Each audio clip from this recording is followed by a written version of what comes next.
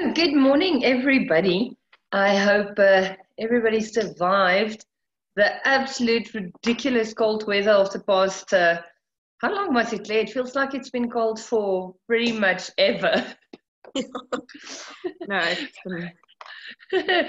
Probably about, it's been more than a week, but I hope everybody is warm and safe and healthy and everything. And thanks for joining us this morning. Good morning, Claire. Thank you so much for joining me again for conversation this morning. Morning, Selma, and to everyone watching us. Brilliant. Hey. Sorry, carry on. So the reason why we thought today is a good day for conversation again is currently things in the law and in the way we practice and the way we do things are so different and so new, and basically things change on a daily basis. The moment you think, okay, cool, we understand this is how this works these days, the next moment it's suddenly not how it works anymore. So things are ever changing, and we've decided as SSLR we want to be sure that we get the message out to everybody around how things currently work in court, even if you're not a client from SSLR or and you are sitting with an eviction, or you are a landlord with rental properties, or you are even just interested in getting into property investment. If you have the understanding and the knowledge of what the situation currently is, it gives you a bit more comfort in knowing how things are working at this stage. Because the truth is, the reason why I always pull Claire or someone else from the firm into a conversation is because I personally don't really deal with a lot of matters actively, where Claire is one of our associates, boots on the road. She really knows what's happening. She attends to court on behalf of our clients, and she really understands where we are with courts and with the way the process are currently working. So Claire, thank you so much for the time you take to have these conversations, to help people and educate and really just get the message across that things are different, but we're starting to sort of get the hang of it, well, at least for a week at a time, and then the apple cart is all, upside down again, but at least we catch it for a moment. But I know for you, especially currently, with the amount of evictions that you are working on, to take half an hour out of your day to chat to me is actually quite taxing. So thank you so much for your time. I really appreciate it. Oh, it's such a pleasure. And yeah, I think our favorite saying, let's take it hour by hour. I think pre-COVID used to be, let's take it day by day. But at this point, we have to be constantly on our toes and ahead of the curve. Definitely. And I think especially now with the numbers increasing in South Africa, I don't know about you, but I've stopped watching. In the old days, especially during like February, March, I still kept a very close eye on what's that website, World Online, that one with the COVID numbers. And honestly, since about halfway through lockdown, the extension of lockdown, so around the 15th of April, I just stopped looking, because every time I do have a look at the numbers, I get such an incredible panic attack that it takes me about 2 hours to just get over the trauma. And then you start realizing, oh my goodness, this is actually, it's here now. That moment when you thought, yeah, South Africa is probably going to be spared. And remember the days when we all had these amazing series around, but remember it's nice and warm, and we have the TB vaccination and all those things. Yeah. And we thought we're going to miss it. I think it's clear that we're not missing it now. But the impact of that on us as attorneys and on our clients as property investors are profound. What are the main things that you are currently seeing from our clients, from other practitioners, your opponents, things like that? What are the main things that you are seeing at this stage that you would say, oh my greatness, that is definitely very new, and something that you didn't imagine as an attorney you would ever have to deal with? Yeah, I think, well, first of all, obviously, as you know, being in this business, we're seeing a unprecedented rates of defaulting tenants. One thing I probably have never experienced before is seeing such a great emphasis on settlement and settlement negotiations. Before, I would probably be more inclined to jump to court, because that's just in my nature. And I've had to learn to look at things differently, because where court was before already a taxing thing for someone to be faced with, bringing you know, facing an eviction, even an unopposed eviction now, is suddenly something that people just can't afford to do. Be it the time that it takes, or the cost to the landlord. So I think we're putting a greater emphasis on settlement, definitely. That's interesting. Tell me, the last time I knew about these things, before COVID, usually an unopposed eviction would take around 6 to 8 weeks, and in some courts like Pretoria High Court, slightly slower, more congested courts, Yes. would say take around 8 to 10 weeks, maybe 12 weeks on unopposed. And then opposed, we usually said in the region of about 3 to 4 months, and again in your more congested courts, 6 to 8 months on an opposed eviction. Now I know I'm putting you super on the spot, so sorry about that. But what is the timelines that a client can look at now from commencement of the eviction proceedings to obtaining the order? We're not even going to talk about execution. We'll do that afterwards. But just from instruction to order, what's the time period we are currently looking at? You know, largely we're still trying to figure out what that is from start to finish, but it is largely dependent on which court we approach. So, for instance, if we look at Randburg Magistrates Courts, they seem to be functioning quite well, and they're giving us dates end of August, beginning of September. When I say a date, I mean a court date on which the matter is to be heard, provided that the matter is unopposed. Other courts, I don't know if I should mention, but I think I should. Roodepoort Magistrates Court, no one's doing anything. Magistrates are refusing to hear matters unless they're of an urgent nature, which, you know, that's for me in contravention of what the Minister of Justice has said. High Court we're looking at probably even, I would say, a month longer for us to I would say, on the normal time periods that we gave of between 8 to 10 weeks.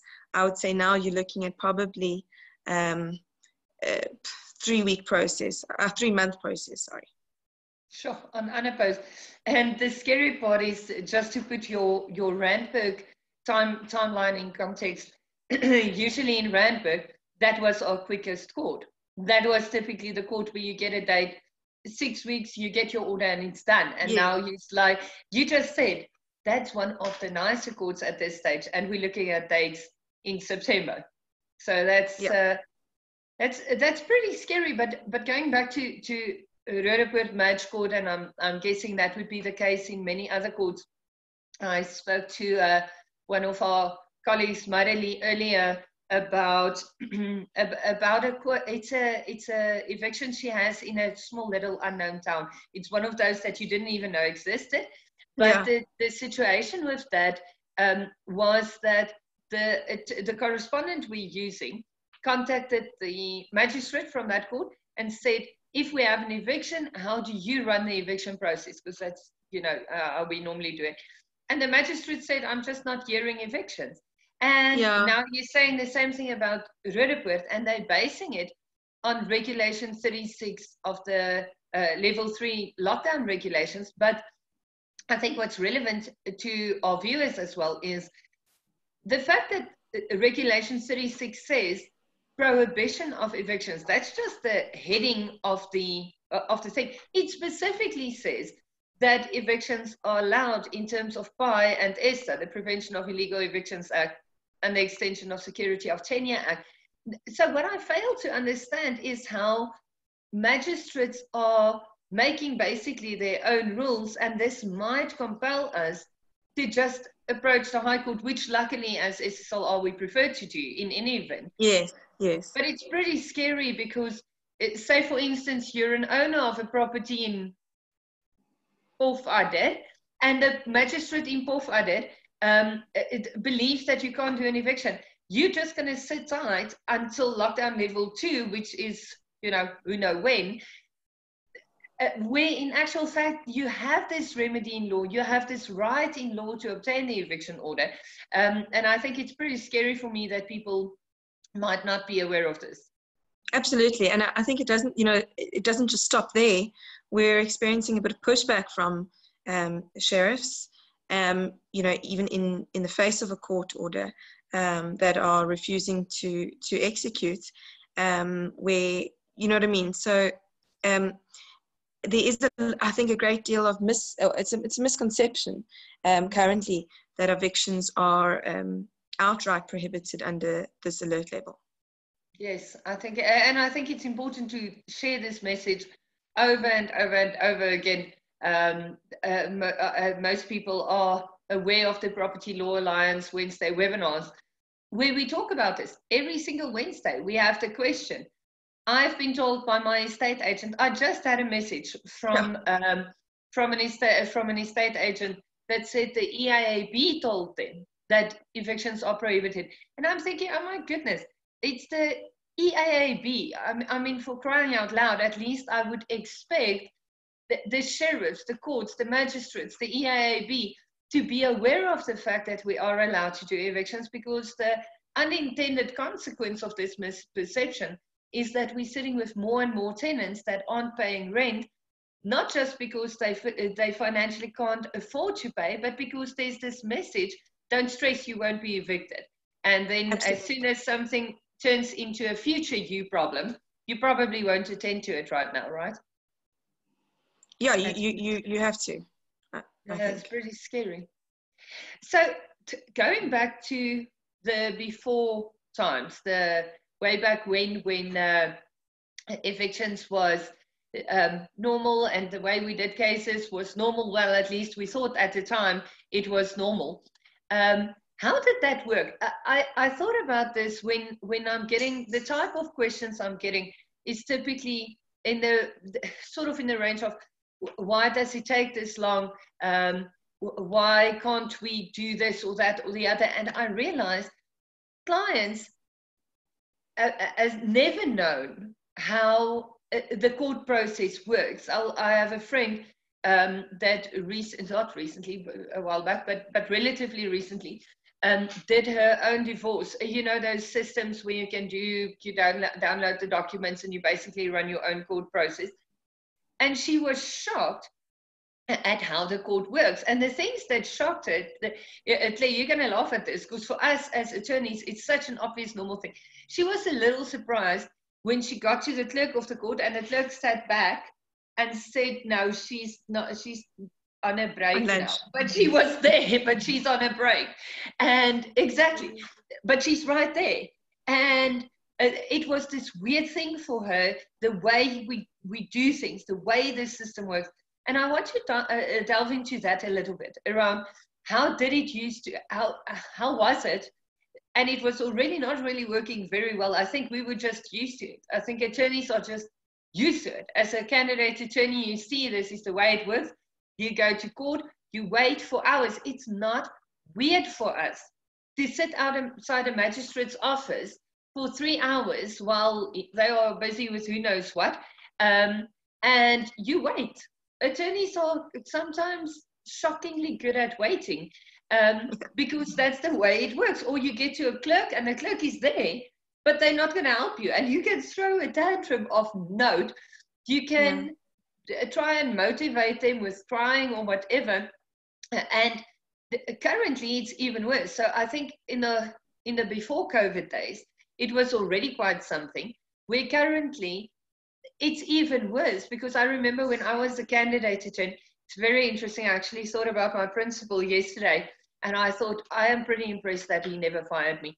I was easily one of the more useless candidate attorneys that you've ever seen. I really didn't enjoy being a candidate attorney, but I remember when I had to go to court to obtain default judgments, I didn't like to just file and wait. This is where I should have been fired, because I didn't follow the normal process.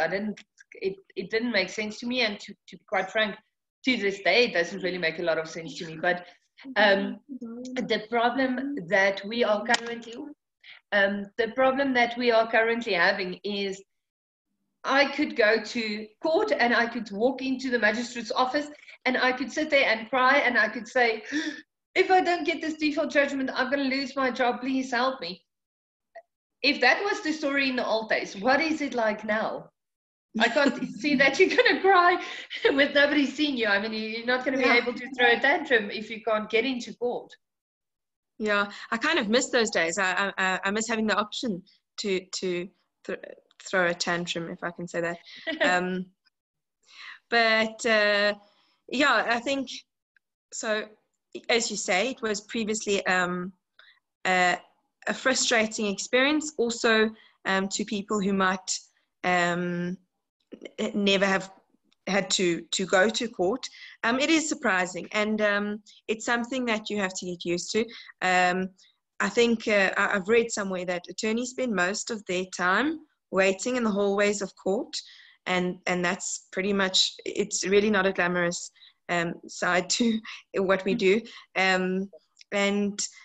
Yeah, so in the old day, you could at least approach someone, and usually, especially our messengers, they build a rapport with the court clerks, and they've got a relationship, and you kind of get to know the faces, and you know, they get things done. But at least you had the option of standing in front of someone and gaining their respect, and I think then you could get something done and move on with your day. So generally issuing, for instance, an eviction application, generally that takes place immediately, and it's simply, when I say issuing, I mean that the matter is assigned a case number, and but without a case number, we basically can't do anything. So that would generally take place immediately, and you know, filing of documents, that pretty much all took place instantaneously.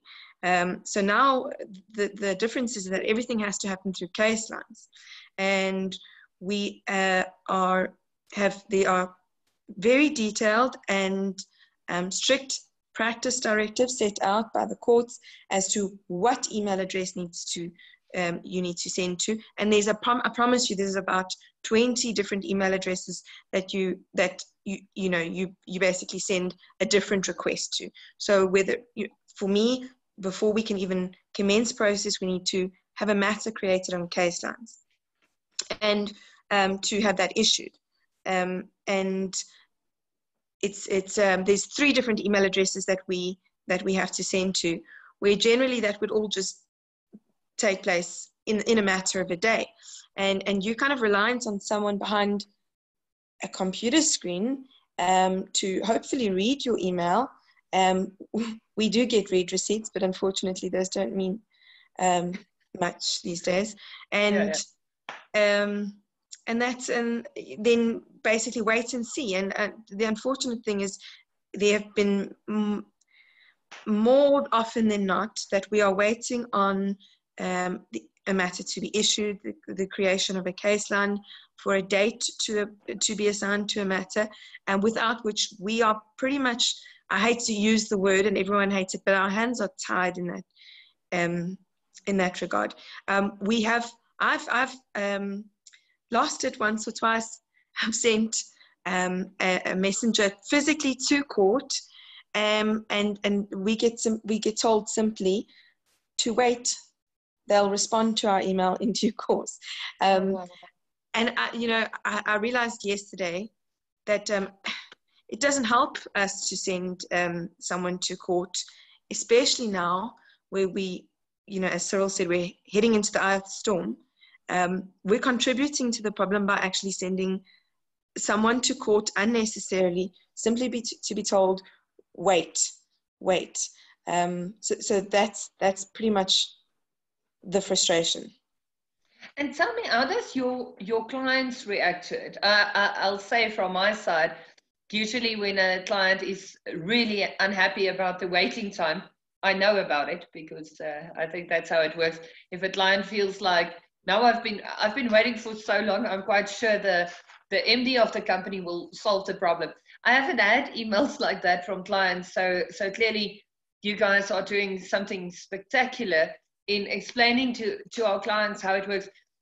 I'm guessing all clients, once again, aren't experiencing the frustration, or at least dealing with the frustrations in the same way, because our clients seem to be very understanding, and I think our empathy levels with our clients are pretty much through the roof. We've always been extremely empathetic with our clients in dealing with the frustrations in an eviction. But currently, how does your clients typically deal with these frustrations? Because I'm guessing that at least 75% of our clients are pretty much reliant on their rental income, and obviously they're now going to have to wait for the eviction to be finalized before they can place a new tenant who will pay rent.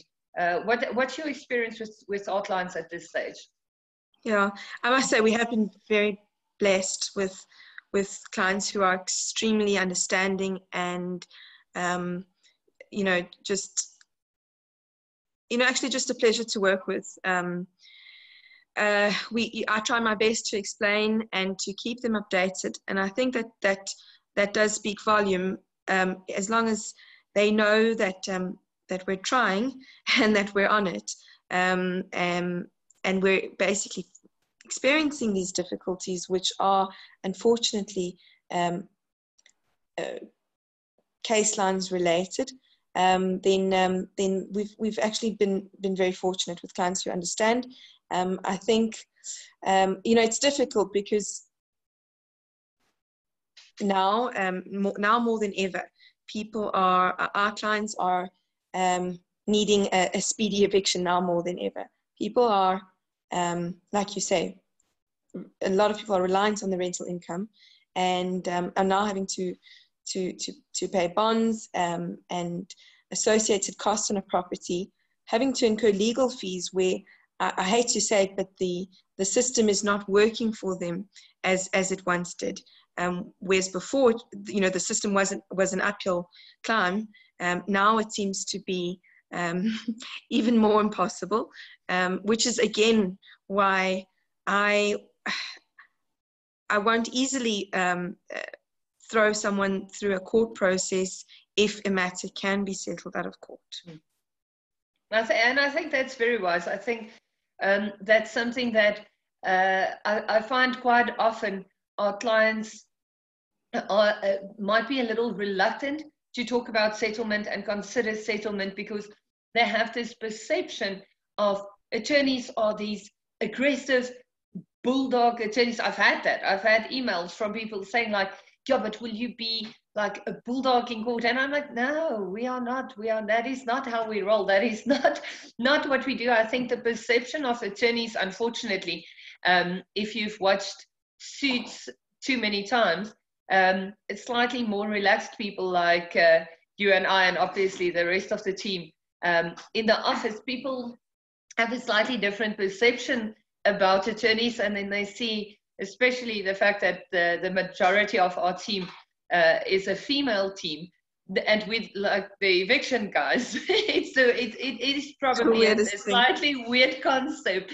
And to add to that, we are usually not really the most aggressive people you see, but it's not necessary, simply because the law when it comes to evictions are so straightforward, and it's on application. It's not even on action. So just for the benefit of our viewers, application means everything happens on affidavits, and the court only sees the papers when it becomes supposed. The only person talking in court are the two counsels, so either your attorney or your advocate, arguing against each other, but only on facts, only on the law. It's really not as spectacular as you would think. And today, it's even less spectacular, because at least in the days where you guys attended to court, at least you're all fully robed up, and the advocates and the attorneys are standing next to each other, and there's a judge in front,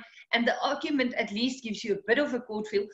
Currently, everything is happening over Teams, so you can't interrupt each other. There's no such thing as you see on television or in the movies about lawyers like really going at each other and interrupting each other. That doesn't happen. You're on Teams or Zoom or whatever. Yeah, I mean, you can't even interrupt each other.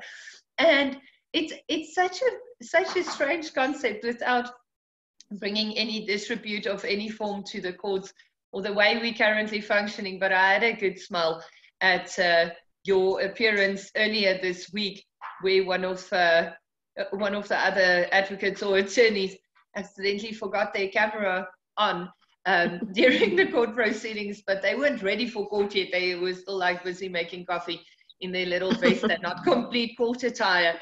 And these are things that's so out of the ordinary for us. Court is such a cold, very specific, you wear your robe, you wear your bib, it's like very professional, very cold and strict. And currently these things are happening, and court times aren't the same. I wanted to have Nicholas Brody, one of our other directors, on this call this morning, because he was in court yesterday. And he was only heard last night at 6. This was the motion court yesterday in South Gauteng. I mean, usually motion court, they just put everybody in the sort of just enlighten them there. If you're in court, usually in South Gauteng motion court, unopposed motions, what time are you done in court on a bad day? On a bad day, you'd be done by 2, I'd say. Yeah, maybe 3 if it was really bad. But if you, yeah. I mean, those are the days where even you, and now I'm going to, to say something very personal, but forgive me for that. If you rock up to the office with McDonald's or KFC, I know you've had a very long, very bad day. Yeah. If you need comfort, I'm sorry for telling secrets now, but these days, that's sort of normal. Nick only finished in court last night at 6, unopposed motion court. It's bizarre, to say the very least. It's strange, right? It's crazy. Really, I've never seen anything like that. The one blessing, I suppose, is that when we say you're in court, you can kind of mute it and carry on with just keep your camera off. Keep your camera off, but also, I mean, you have to be awake. You can't miss your shot. You can't be, you know what I mean? So you definitely have to pay attention. But I suppose, again, just for benefit of the viewers, when I say miss your shot, usually in high court, matters are called per seniority. So this is another exciting thing. With everyone's cameras off, you don't exactly I just want to pause you. The fact that I understood what you said is a bit of a blessing as it is. What does it mean that they call by seniority? Oh, all right. So basically, however many years someone has been practicing, so generally your SCs, your senior counsel, obviously have practiced for many years, and they've got much respect in the profession, and so they are allowed to call their matters first. Rightly so, they've earned that. And juniors like myself will generally wait until all the seniors have called their matters before I call my matter. So it's not, you kind of have to gauge and see when is the best to call your matter without stepping on anyone's toes. But you can't see them, so you don't can't see. So it's a bit of a guess. Yes. unmute your mic and you hope for the best. Yeah. Oh, wow. That is so exciting. You know what? I wish we could do one of those live on Facebook. I wonder if that's allowed. I'll look into it because it could actually be something super exciting to record just to show people how court currently works, because majority of people's never been in court in their entire lives except for maybe here and there a traffic fine they forgot to pay, a divorce or whatever. But people usually don't go to court for fun. That could actually be something cool. I'll look into that for us if we might be allowed to do that, because in fairness it is a public forum, so it could be pretty cool. It could be pretty cool. So just last, and then I'll let you go so you can keep your clients' evictions running. But just tell me quickly, you've had a matter in court this week, and last week you were successful with a few evictions, and in this week you had a matter in court. Everything was supposed to be fine, but you ended up not even being heard. Just tell that story, because I must say, when you told me what happened there, I was so surprised. So I think for the benefit of everybody, just to understand what's happening currently, potentially a good story. So I think what's important for everyone to realize is that obviously we are not rocking up to court in person. Everything is done on Microsoft Teams, and the electronic formats on which the papers are uploaded is through Caselines. Caselines is, it was introduced in the beginning of this year. It was only set to go live now, but obviously COVID forced that probably before the profession was ready for it. For us to be, the purpose was for the courts to go paperless, which there is a lot has to be said, that it is important for the courts to go paperless, not just for them.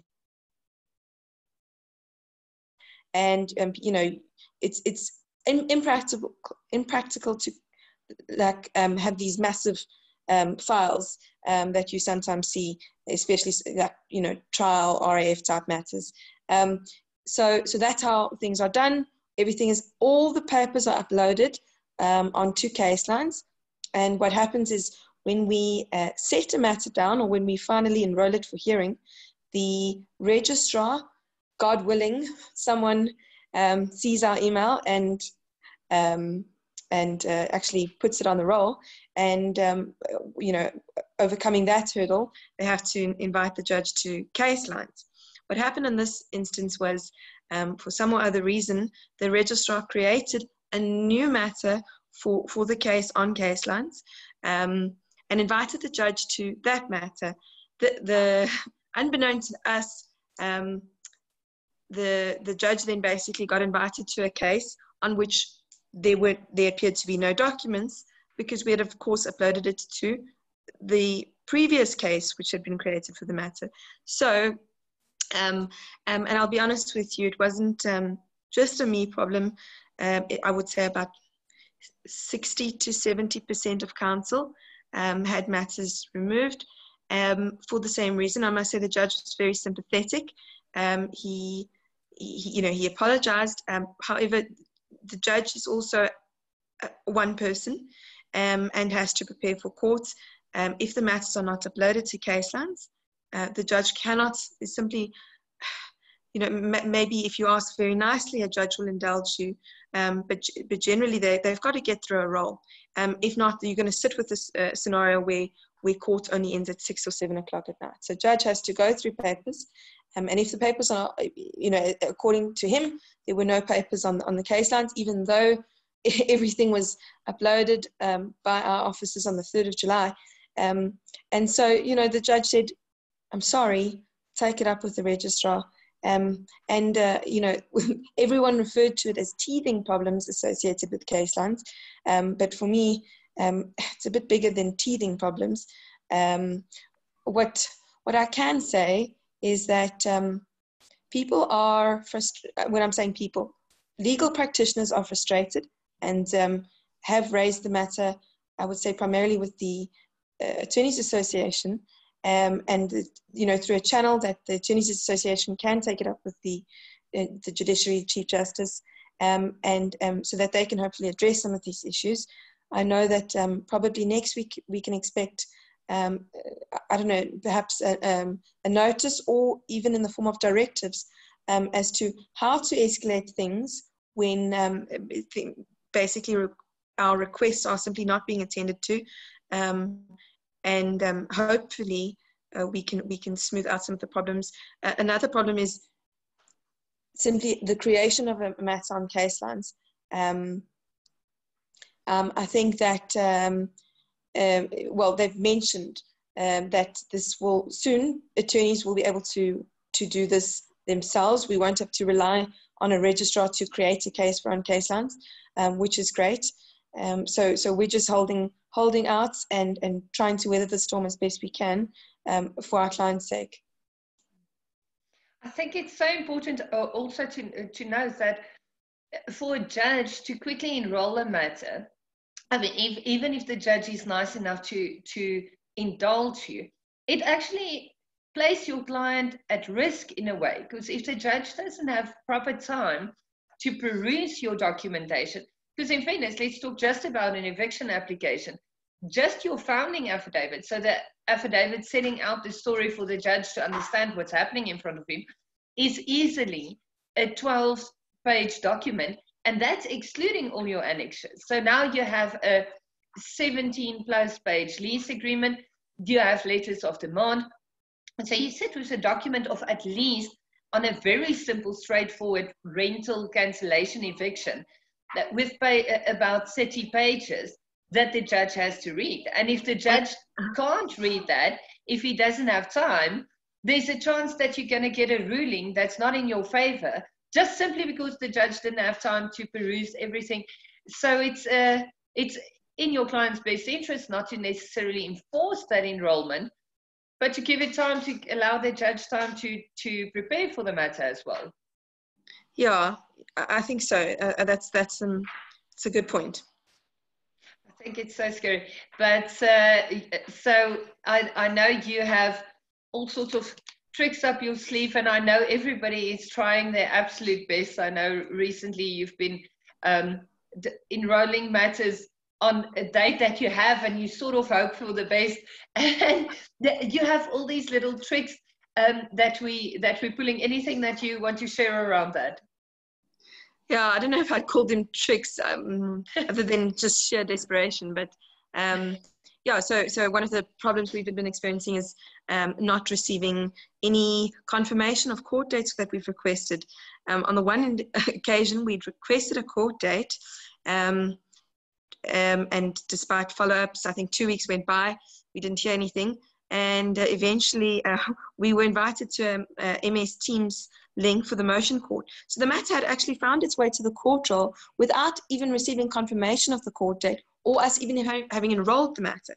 So that got me thinking and thought, well, given the way things are currently operating, if I'm not getting a response on my court date, I can't sit with these papers. The biggest thing for our clients is to know that their papers have been served.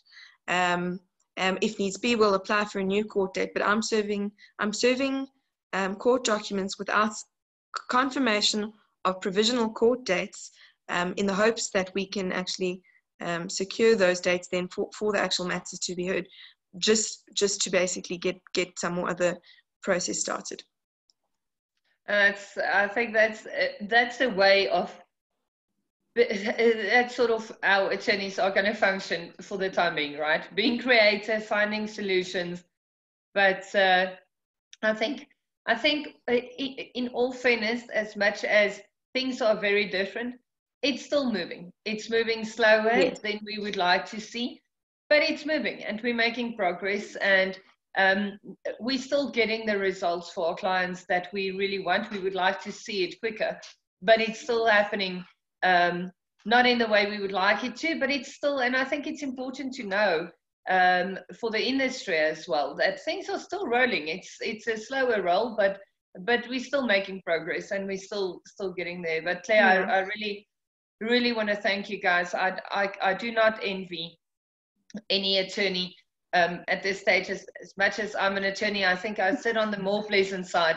I'm the one writing articles and, you know, doing all sorts of interviews and stuff, and I can say things about the way it currently is, but I'm not really facing these kind of challenges. But so really, I just want to say to all attorneys, especially the guys in our team, you guys are doing an absolutely brilliant job. And to our clients, I really want to say a heartfelt thank you to our clients for your patience and for your trust in us, and for trusting us when we're giving you the most bizarre reasons for why your matters aren't being heard, or why your matters have been removed from the roll, or postponed, or whatever. Thank you for trusting us. While sometimes it feels like we're giving our clients reasons like the dog ate my homework kind of reasons. And I must say, I'm really grateful that we have clients that, even though it's bizarre reasons, they trust us enough to rely on us and really trust that we are doing the best. Because I think if it's one thing we can say about the SSLR team, is you guys are doing your absolute best and grinding for hours and hours and hours. I know your work days went from about 9 to 10 hour days to good 15, 16, 17 hour days.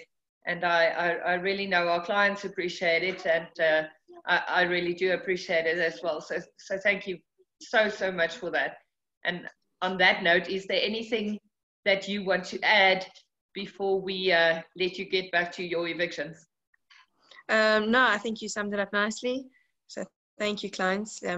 You know, obviously we do this for you guys, and hopefully it'll get better. As we say, day by day, things are opening up and becoming a bit easier. Yeah, so I think we just got to keep at it. Brilliant. Thank you so much, Lee. Thank you so much for everybody watching, and everybody that's still going to watch this. Obviously, it's going to go onto our YouTube channel. So I think people will still see this much later, but as soon as anything changes and as soon as the content here isn't relevant anymore, I promise you will know about it. But thank you for watching, and thank you for your support, and really thank you for each and every person that values the advice and the time from SSLR and our attorneys. We really appreciate you, and we really would like to continue adding value to you and your property investment journey. Have a lovely day further, and please stay safe and stay warm and wash your hands, and if you can, please stay indoors. Bye-bye. Bye.